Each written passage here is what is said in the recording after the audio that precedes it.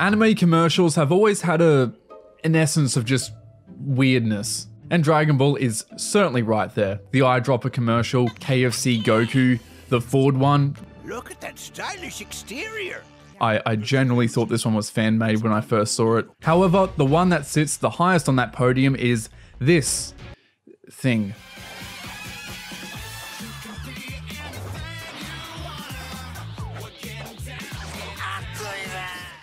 This art is something that came into your life, sat down beside you, put its arms slowly around your shoulder, and before you could even open your mouth, they were gone. No explanation. And that was my initial impression of the Dragon Ball Z Mets ad. Without context, I honestly thought this was a parody. The drawing style looked hardly anything like Dragon Ball, and the animation had an oddly fluid motion for Dragon Ball. And all the meanwhile, Goku is doing windmills and Frieza was putting down the craziest, hip-busting moves I've seen in any anime. Okay, Space Dandy probably takes that trophy, but you know, this is pretty up there. And so 8 years later, here we are. Who made it? Should we praise him? And why does it look so different? Well, that takes us back to 2015. 2015 was quite a journey. A year that felt like yesterday, but really isn't. Anyways, for the new movie Revival of F, there was a beverage company by the name of Kirin that wanted a collab. The offer was accepted, and so the idea was for people to buy and submit shipping labels from 4 specific soft drinks. From that, your name would be entered into a draw, and if you were one out of the lucky 2,500 people picked, you got a Frieza bath towel. And if you were a group of another 2,500 peoples, it would be a Goku one. And then if you were in the final 100, you would get a set of the sacred Quo cards, worth a total of 35,000 yen. Which sounds like a lot. It isn't, although it's still worth more than the old beach towels. However, the staff weren't going for something basic. It wasn't someone with red eyes for the 3rd time or Goku just saying yo while holding a greasy drumstick. And yep, that's it, wrap it up there. They went the extra mile and contacted a professional dancer to choreograph the whole thing. And since then he's got MTV Japan Awards and all sorts of stuff. Even if you feel indifferent to this whole thing, you can at least respect the ambition for a 15-second soda ad. Now, I don't know exactly who in the office suggested it be centered around dancing. Maybe someone felt inspired after watching Vegeta and Battle of Gods, or they were one of the 2 people that enjoyed the Para Para Brothers skit in GT. Either way, it's by far the main reason people even remember this commercial, and by bringing on Ueno, it was a guaranteed way to do it right. Outside him, the other 2 who had a big part in pulling the rest of it off was the director Tadashi Tsukagoshi and animator Takashi Morita. Either of these guys had worked on anything Dragon Ball before, which already explains why it's just so aesthetically different to like everything, both past and present. Although Tsukagoshi, the director, had been drawing Dragon Ball since he was in elementary school and called Akira Toriyama his artistic master, or at least that's how Google translates it, he just seemed to be pretty happy to work on something related to one of his childhood favorites. Morita, though, I don't think he had.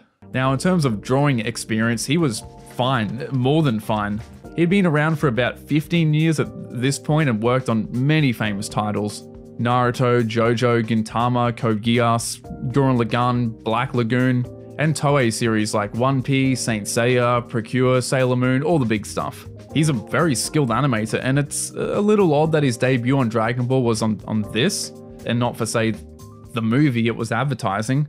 It's even more strange again as it had been the standard for decades, and still is to this day, to usually have Dragon Ball's more experienced and most important animators to handle commercials.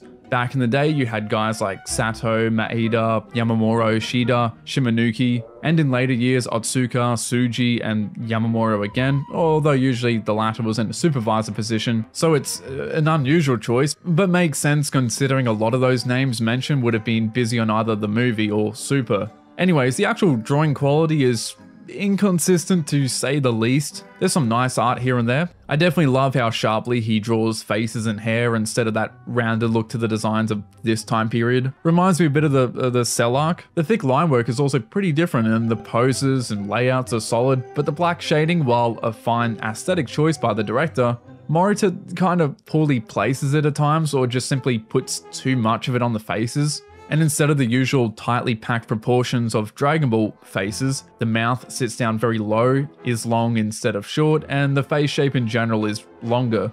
Besides that, the animation is fantastic. Some of the loosest character animation you'll find on Dragon Ball. It's very likely Morita directly referenced the live footage that Ueno had choreographed with a group of other dancers. Make no mistake though, being able to translate those moves over to animation, and while animating this many characters at once is no easy feat. And that especially goes for the Frieza one. There's like 21 characters on screen at one point, like insane. It still hasn't been confirmed with the Frieza ad who animated it. Morita only mentions working on the Goku one, but man, it's good. In terms of direction and storyboard by Sukagoshi, it's also well done. For the two commercials, he bases the color design around the flavor of the drinks. Simple but smart. There's also some fun details like Vegeta ignoring everyone at first, then quickly hopping in, or when everyone powers up, Roshi goes into his buffed up mode. Unsure why the color of Tien's clothing changes. Now, coloring accidents are definitely not uncommon. Could honestly find 1,000,001 examples, whether Z or Super. Although miscoloring his whole fit, that takes effort. Anyways, that's all I had. Everyone I mentioned seems to have a lot of fun putting it together. And now you also know some unnecessary lore about a weird Dragon Ball commercial. With that, please check out the sponsor Fandomion to support the channel or support me on Patreon. And shout out, of course, to everyone over there and to Sol Binku in the High Roller class. And with that, thank you for watching, and I'll see you later.